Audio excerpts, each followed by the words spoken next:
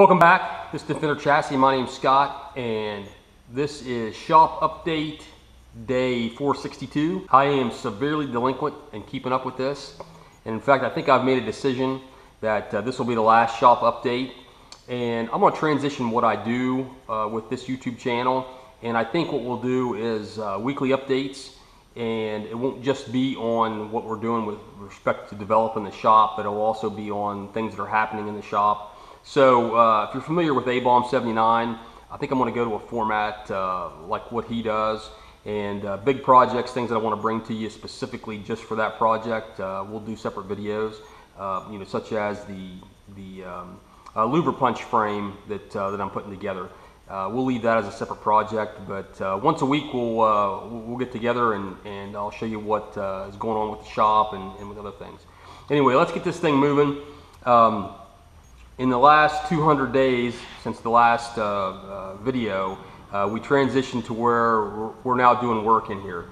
Now, this isn't exclusively a full-time job for me. We have ran several projects through here, a lot of which I didn't get caught on YouTube. Nonetheless, we haven't been trying to get the shop completed during that whole time frame. So it's just a matter of when we've been able to find time.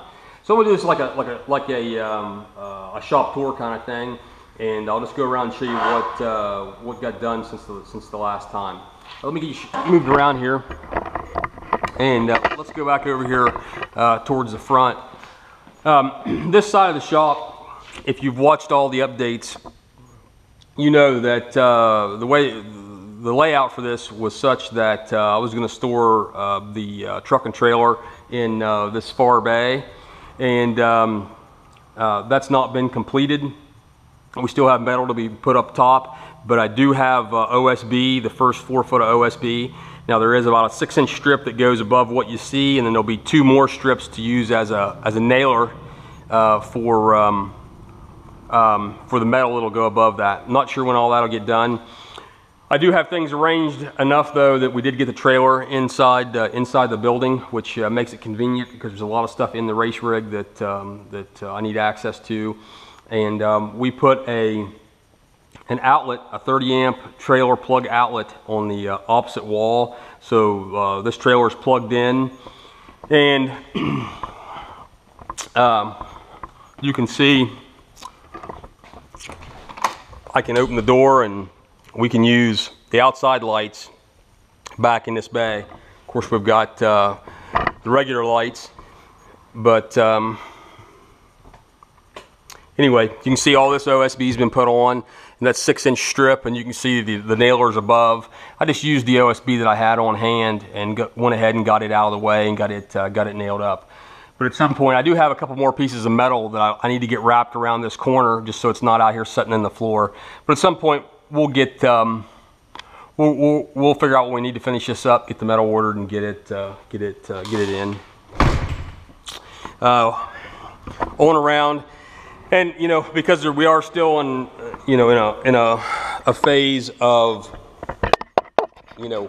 completing the shop, things like this table saw are still over here, but they'll move across the lot into the other building once construction activities are complete. In fact, right now all I'm really working on is the office.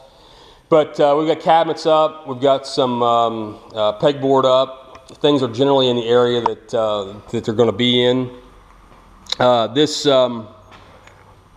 plate storage rack is temporary, and in fact I think we're going to put it on the other side of this wall. Not that rack, but the plate storage will go on the other side of this wall. And I've got a toolbox to go there to store some of the dies and stuff for the bender and other fabricating stuff. Shoot, on around. I'm not sure what I'm going to do with those walls. These cabinets I had bought and had in just in storage. There's 11 of them, so we got all those hung, so that gets them out of the way. This table that the tubing notcher is on, that table is going to go away, and the tubing notcher is going to get a fabricated cart specifically for it so that it can be put out of the way when not in use. So that'll open this area up.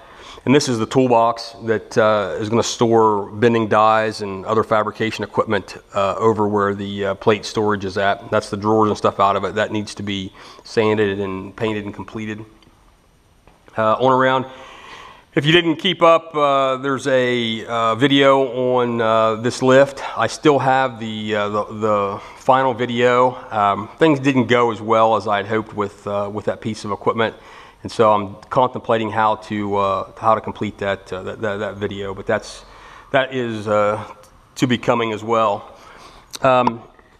We put that lift in at a 45-degree angle with the thought that something could be on the lift. If it was in front of the door, then something could be on it, and then you couldn't get something on in the rest of the shop. This way, things can transition in and out. I've got an area back here to leave longer-term projects as well. Something may be on the lift for days at a time as well. So this layout lets it be there if it needs to be. Let's go on around, and if you remember the old shop, this is the cabinets and stuff that I had in the one corner, and the shelves in between. I simply transitioned it here for more of a clean area. There will be an office upstairs, so it doesn't need to be used like an office, but the intent is for this to be a cleaner area. Obviously needs some more organization. Let's look at the storage room under the office. I did get shelves. I'm in the process of bringing stuff in from the other building where we just kind of crammed everything from the move. I do have quite a bit of space in here. There's a lot more shelves that where stuff can be placed. I don't want to get it too crammed up without you know, and have to come in and redo it all. So it's happening slowly.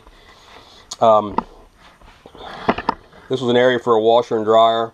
I don't have a drain line hooked up yet, but the main thing that's going on right now with the development of the shop is that the office upstairs is going to get complete.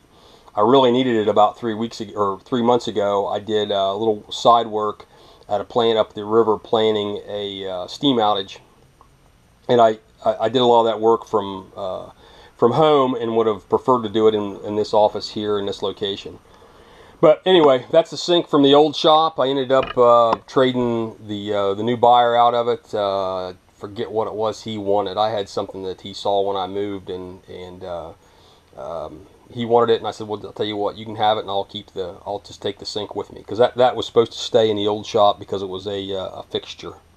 So, but it's not hooked up yet. I need to get that's the drain line right there, and I need to get it connected to the sewer. The problem with that is, as soon as I connect, my water bill basically doubles. So I'm waiting till the last minute to connect that. But the bathroom upstairs is right above where we're standing, and so I need to get those drain lines put in and connected along with that sink, and then I'll go ahead and run a piece of equipment to dig that ditch outside. Just this week, this is a split unit for heating and air in the office. It's 9,000 BTU. The office is 12 by 16. This is way more unit than I need, but it's the smallest thing I could buy.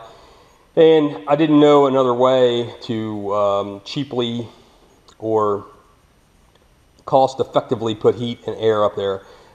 This works like a heat pump as far as the heat. It should be more than enough to take care of that office. And as far as the heat, you know, a lot of times in this area where we're at in West Virginia, a heat pump won't keep up. But what you got to remember is that the building is super well insulated, and the shop is going to be maintained at about 55 degrees in the winter.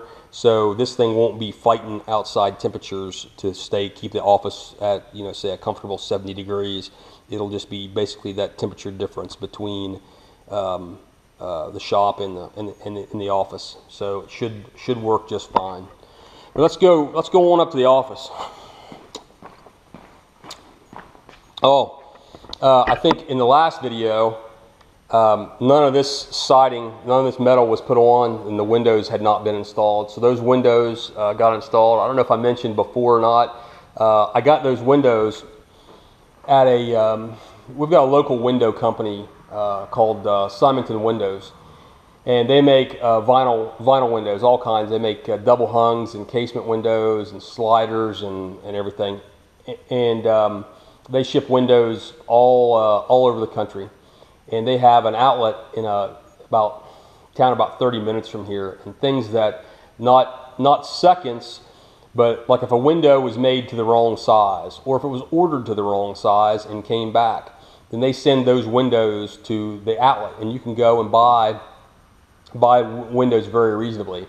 And those two picture windows, which is what I wanted up there, I wanted picture windows. I didn't want to be able to open them.